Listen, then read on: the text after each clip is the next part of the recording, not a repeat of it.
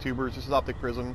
If anybody wants to know how to do what you see here, change your colors of the fonts inside your message of the day, you need to make sure that you get a hexadecimal chart. You could Google this, just put hex color and your hex codes or hex color charts and stuff like that.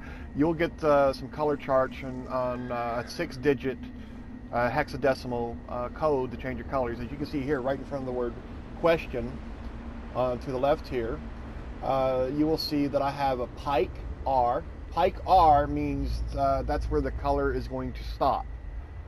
Okay, and I got a pike after that R to start.